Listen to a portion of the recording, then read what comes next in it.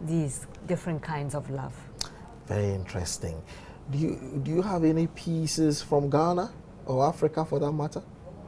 We did for the last one with Kokui. We had a Ghanaian song. Okay. Yes, and everybody was the audience was singing along with us. You know. Right. Yes, it was very, very beautiful. Right. This time we are having some spirituals, and especially because there is a gentleman coming from US who are flying in especially to join us for this particular concert. Okay. Yes, young and handsome looking. I'm very, very looking forward to meeting him. Only 25, I hear. I see. Excellent baritone. So together with him, we are going to do some wonderful duets, love duets, and some spirituals. He'll be singing songs by himself with my accompaniment. Okay. Songs of French composer, Poulenc, Handel, you know. So it'll be a mixture of many interesting pieces. A mixture of many interesting pieces. Melissa, let me ask you, you were at last year's function, or was it the function in 2010? We're already in 2012, it's a new year. That's correct.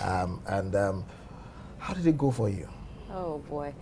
In honesty, I'm not a big fan of classical music. Oh, I see. It was one of the most moving experiences I had ever had. So you're a convert now? Oh, I'm a convert.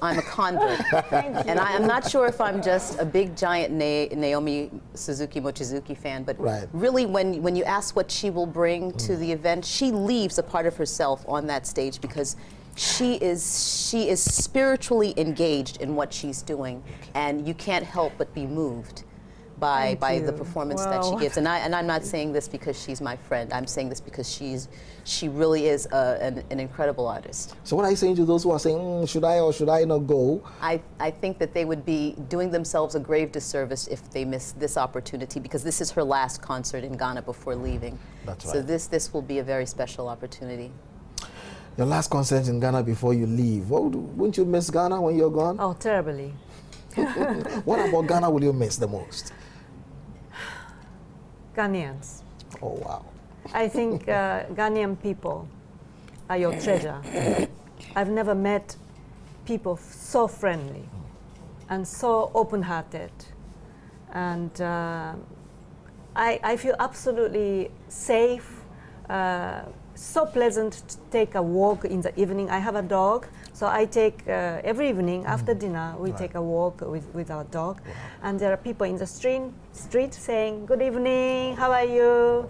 You know, and some people are selling, you know, baked bananas and so on, fruits and so on. Right. Vendors in the street. Right. Hello, madam, how are you? And they know me because, you know, we are always taking a walk on the same route. And this kind of experience I will really miss. And oh, by the way, I must tell you something, because right after the Japanese natural disaster in last March, we did a campaign to fundraise for Japan. I had never imagined that I would need to do something like that for my own country. I was ready to help Ghana, but I hadn't, you know, imagined that I would need to do something for my own country, and it was really overwhelming. The response of the Ghanaians, it was really touching, you know.